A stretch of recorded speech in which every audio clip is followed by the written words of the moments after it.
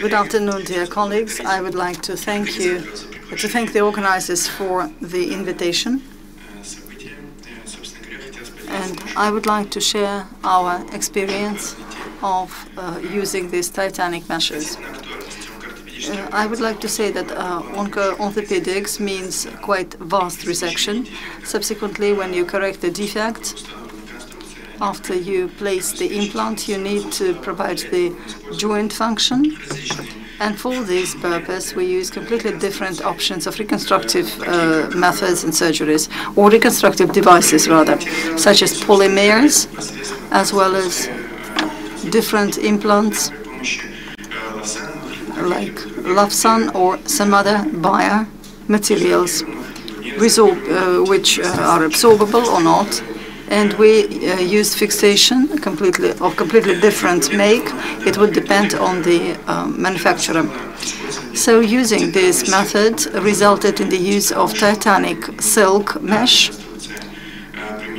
This is the device that we used in our surgeries, and we decided to continue using it in total replacement of the hip, then also total replacement of the knee and diaphyses of the long tubular bones. When it comes to the hip, total replacement of the hip, we collected cases starting from 2014 to 2020, all in all 55 cases. We selected patients in two groups of comparison, 29 patients where we used polymer mesh, and in 26 cases we used titan mesh. To analyze the functional outcomes, we used different scales like MSDS and Harris scale. We assessed in 6 and 12 months, and we did not receive any statistically significant difference, which allowed us to come to the conclusion that titanic mesh works as well as polymer. But in the group where polymer meshes were used, in 29 cases, we detected seromas which were formed in the diaphyses of the implant, and as a matter of fact, these were just fluid accumulation which impeded integration of the soft tissue and statistically impeded the function restoration in this group of patients. Subsequently, we also conducted a statistical analysis, and we received statistically significant differences in terms of using polymer and titanic meshes, which allowed us to come to the conclusion that the titanic meshes can prevent seromas. Our practice also in the knee joint, our period of application is 2017 to 2021. So we restored extension mechanism in 23 patients, and we followed up 17 out of them with a mean follow-up period of 28 months. At the moment, we have not seen a single complication, but the follow-up period is minute. We understand that the proximal tibial bone is quite a problematic area from the viewpoint of long-term complications. So at the moment we are still waiting for complications, especially the infectious ones.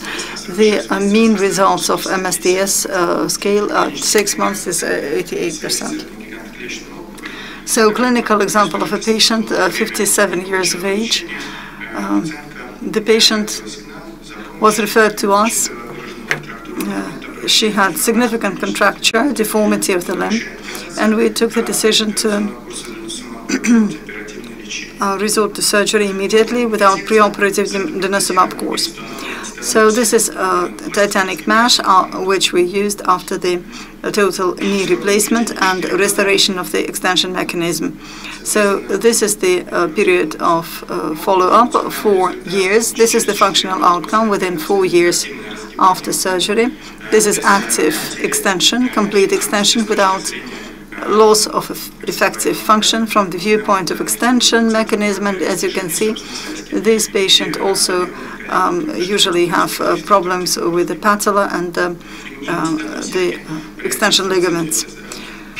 So this is using the titanic mesh in the reconstruction of diaphyses after the shoulder resection.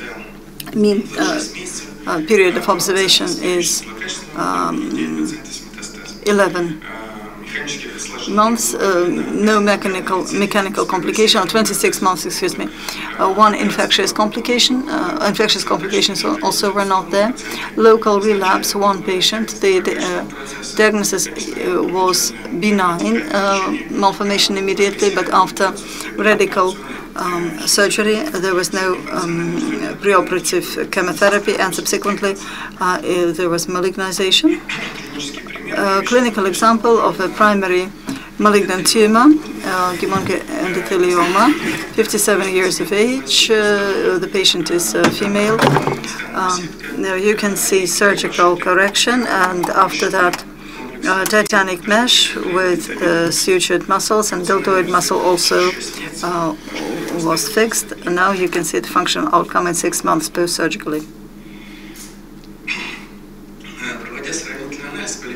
So comparing again polymer and titanic mesh, we paid attention to the following aspects. First of all, this is the cost of implant. The polymer is much costly than the titanic.